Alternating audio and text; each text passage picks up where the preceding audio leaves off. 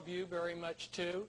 It's very encouraging to me to see so many Americans coming out who love their country and love the truth.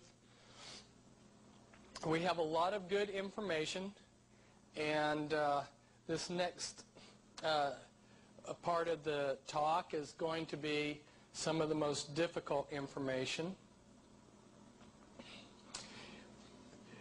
Now, our prominent bloodlines of the mystery religions, they keep their power and wealth by dynastic intermarriage. They maintain as low of a profile as possible, and they use fronts for legitimacy. Here's some of the information on the Collins. The Rothschild family, for instance, have their own secret genealogies which go clear back to Nimrod. Now, who is Nimrod?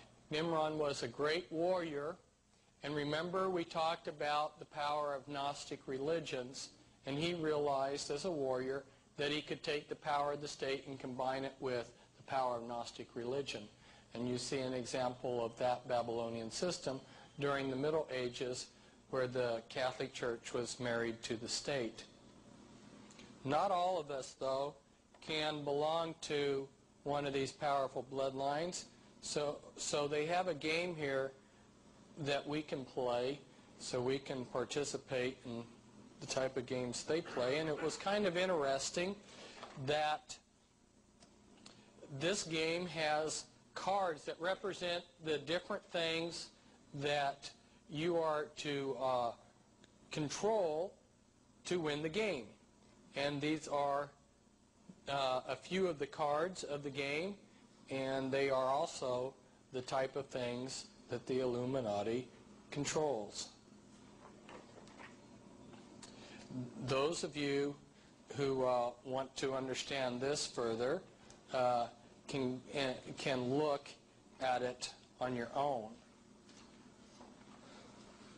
Now, the United States military has a lot of handbooks. This is a handbook for chaplains. It explains those religious groups that are recognized by the United States military, and in this book are a number of witchcraft organizations, including the Church of Satan. And in this handbook, it explains that within witchcraft there are 3 degrees, which is correct. If we look at this diagram, we will see the basic structure of the secret Illuminati. Back in 1776, they structured the Illuminati with 13 positions. But around the time of the American Civil War, they restructured it somewhat so that what they created was this first level, your anarchy level here, and then a hierarchy level, and then your special committees and councils. This is very similar to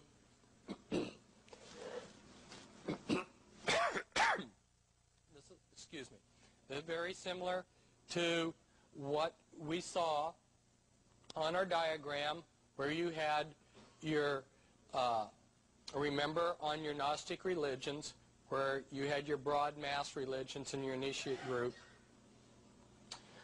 On the anarchy level, you'll find thousands of different witchcraft groups that each have their own rituals and their own beliefs, and they look disassociated and unorganized and unrelated.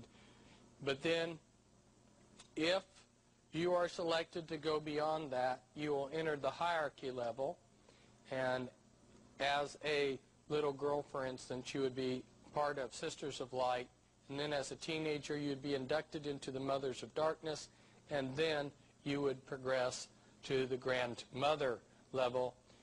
And they have many special committees and councils.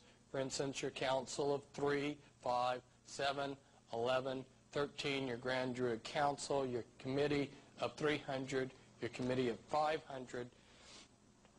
Over here, you see represented again that same 3-tiered pattern that I was talking about, and this is the Satanic Brotherhood, which is organized in hubs. The Satanic Brotherhood and Illuminati are like this. They're essentially one organization. Except the Illuminati is technically Gnostic dualism.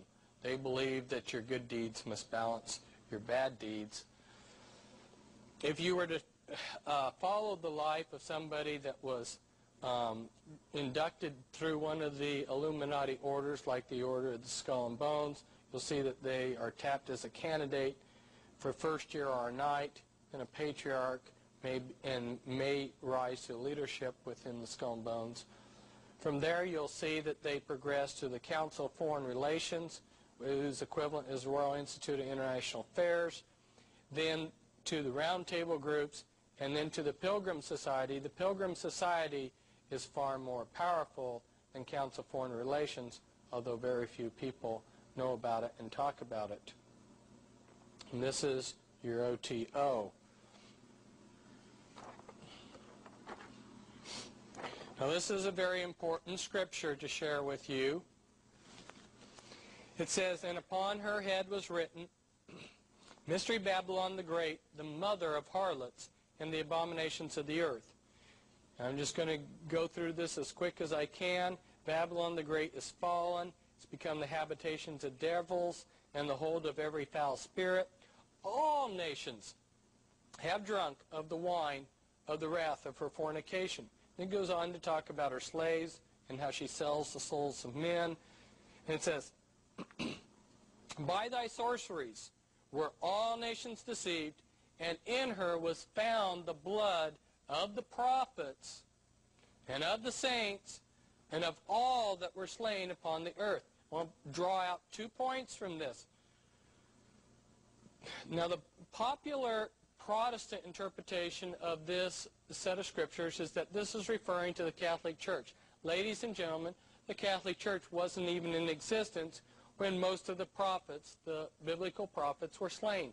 This is referring to Babylon the Great, Babylon the mystery religions, which is today the Illuminati. And I also point out to you that there it says, all that were slain upon the earth. So God is a greater conspiratorialist than I am. He's laying at the feet of this one organization, the mystery religions, all the blood of all of these innocent people down through the years. It's very interesting when you're a researcher like myself and you go in and see how all these wars were created for the powerful elite and all of their assassination squads and everything. I have a better understanding for why God said all that were slain upon the earth are the fault of this mother of harlots. So the Catholic Church is a daughter of the harlot. We're not talking about a Jewish conspiracy. We're not talking about a Catholic conspiracy. We're talking about a conspiracy that involves all the nations of the earth. And in the Scottish Rites Journal of this year, they talk about the double eagle. Now, this is a logo that comes from Babylon, and many countries around the world have adopted it. And these are a few of the countries over here that have adopted it. You've got Israel and Mexico and France and Germany and Turkey and Bolivia and Chile and Honduras and Italy, and another country that has adopted it that's not given there is Canada.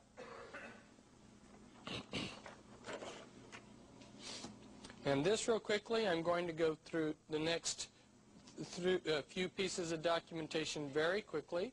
Try to hold it here for just a few seconds so that they can zero in on it. But it's telling us, comes from the Talmud, that the Talmud comes from Babylon. And this, from the Jewish Encyclopedia, is telling us how the Pharisees learned their beliefs from